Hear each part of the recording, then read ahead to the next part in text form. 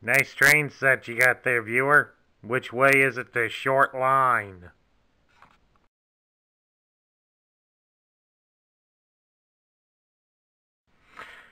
Hello everybody, Sparkster1701 here, and today we're going to take a look at another GoBot review.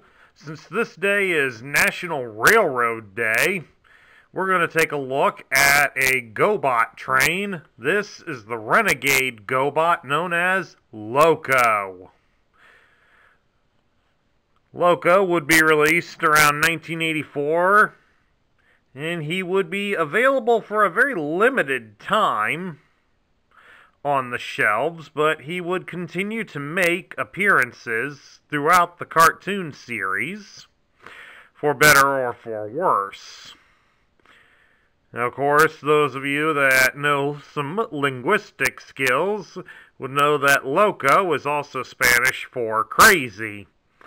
And, of course, in the early tech specs that were written for many of the GoBots, Loco was intended to be a rather crazy character, but that idea was dropped, unfortunately, and never really resurfaced in any of the media. The most distinguishing thing you can see about Loco is how solidly black he is, when he does possess a fair amount of chrome and a lot of red details as well. You'll want to be cautious, collectors, because some of these red details, the paint on this is pretty easily worn off, as you can see here. Get it at a good angle here on his legs especially. As you can see, the right leg, the red is pretty decent, but a few of them here on the left leg, the red paint is wearing off. Another spot where that is potential is on the side panels here next to his head.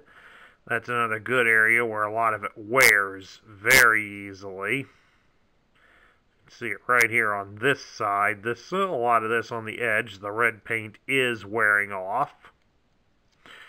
Then, of course, some of the black doesn't hold up very well as well. The sides here, I don't know if it's catching very well on the camera, but some of the side paint on the roof of what would be the engine for the train, the engineer's compartment for the train, it also wears pretty easily. So it's something to keep an eye out for. Articulation-wise, Loco has a fair amount going for him, despite the fact that it's mostly used for converting him into his alternate mode. He does have a joint at the shoulder, so he is able to rotate his arm all the way around, provided you don't push it in like I just did there. And he does have a joint at the hip, so he can bring his legs up, like so. Kind of looking like an amateur member of the Radio City Rockettes.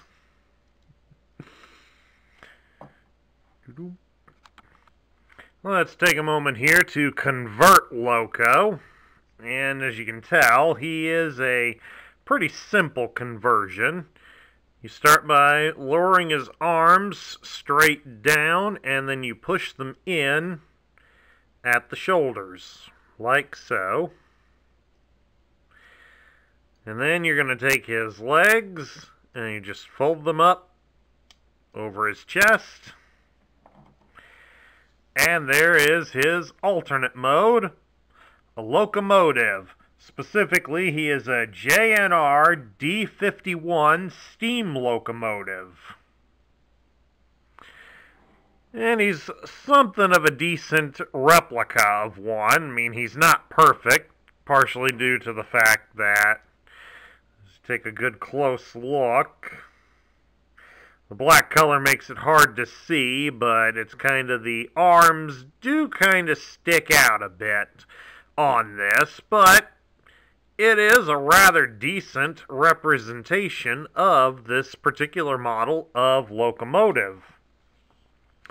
Unlike, say, The similar one that's in the Transformer line, Astro Train.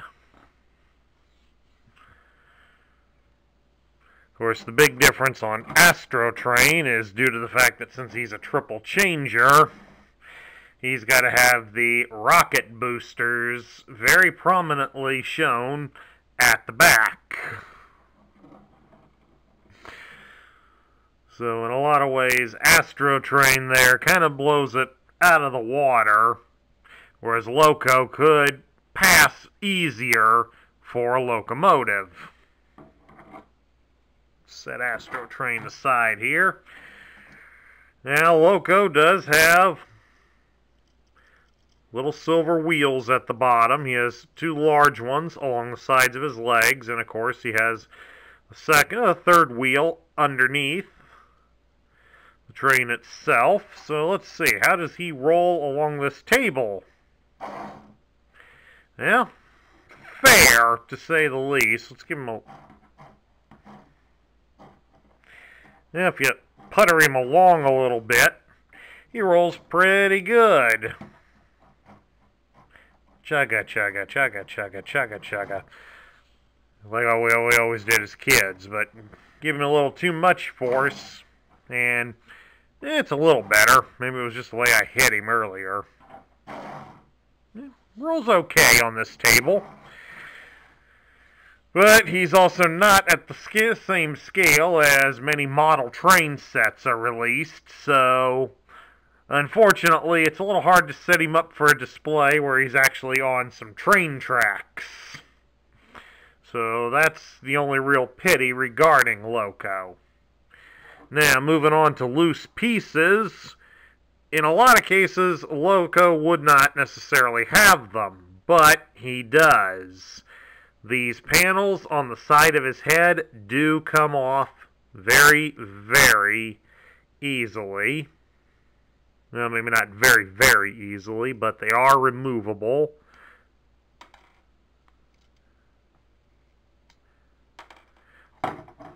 Just like that. We can bring them up here to the camera so you can see them. And there they are. These side panels along the sides of his head are removable, so you can kind of see here that's kind of how he looks without them. I think the panels really help enhance his look, because the way his head looks now, he could almost pass like he's a Dick Tracy villain. You know? Meet the latest villain, Buckethead. Oops, there they go onto the carpet. Good thing this carpet's not that thick.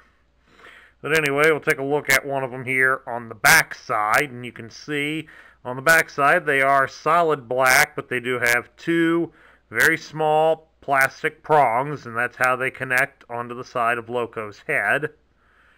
So we got the other one here in my other hand, so you can get a look at that one too. So as you can imagine, if these are missing from your sample, good luck finding loose ones of these parts. Because as you can imagine, with how tiny they are very difficult to replace.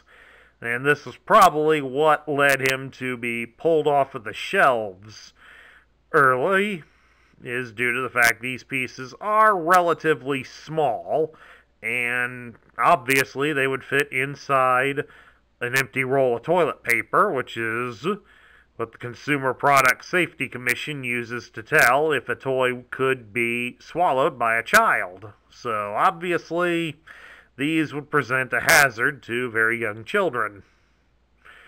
So keep that in mind as well, collectors. If you do want a Loco in your house and you've got a young kid, keep Loco away from them. Now we get down to my thoughts. What do I think of Loco? Loco has always been one of my favorite GoBots, and he's always been one of my favorite toys as a child. A lot of the wear and tear that you see on this one, this is my original Loco from 1984. And despite a lot of the paint wear that he has, he's in pretty good shape. Despite all the adventures he and I went on. But in a lot of cases here, Loco's different, and that's what I like about him the most. It wasn't very common in a lot of these transforming robot toys to get somebody that's a train. I mean, obviously, they're not going to be able to travel across the land like many of the others, due to the fact that they're restricted to the train tracks in order to hide. But again, it brings about the whole robots in disguise thing that the Transformers were always pushing. And to be in disguise would be hidden in plain sight. And unless you're a major train enthusiast, which they do have a lot of in Japan, where the toy originated from, a lot of us really don't pay attention to one as it glides by, especially as we sit there at the railroad crossing waiting for it to get finished traveling by so we can continue on our merry way. So that's the aspect I always liked about Loco.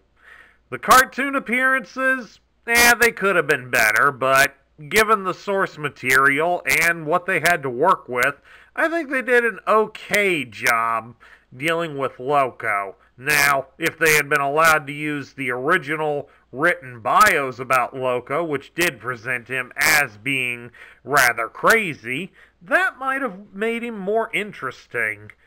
It's the one thing that I've always wondered, especially moreover after reading about the original bios for the GoBots, that if Tonka had presented them to Hanna-Barbera to use for the cartoon, maybe they might have developed the series a little bit better.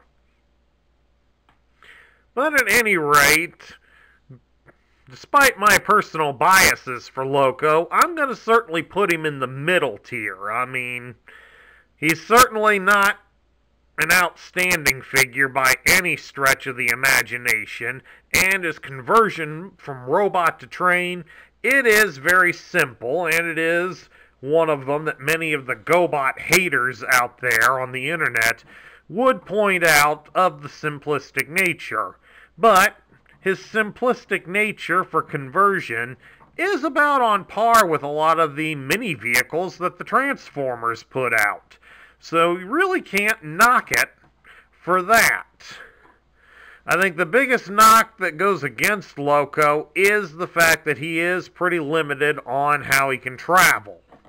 I mean, granted, in the cartoon, he didn't really need the train tracks to travel around. He'd go wherever he pleased. But if he was to really be in disguise on Earth, he would be limited to staying on the train tracks, and that has the double-edged sword of, while it would allow him some means of passing through undetected, the limitation of having to travel only by the rails would hinder his effectiveness. But overall, I don't like to hold that against him too much, because after all, sometimes that may be the best way to go, and Loco certainly has that covered. And that concludes my review of the Renegade GoBot Loco. If you liked the video, please leave a thumbs up here on YouTube. Don't forget as well, hit that subscribe button down below and join up with the rest of us changing robot toy fanatics. And please also consider leaving your thoughts about Loco in the comments section down below. This is Sparkster1701 saying I will catch you all later.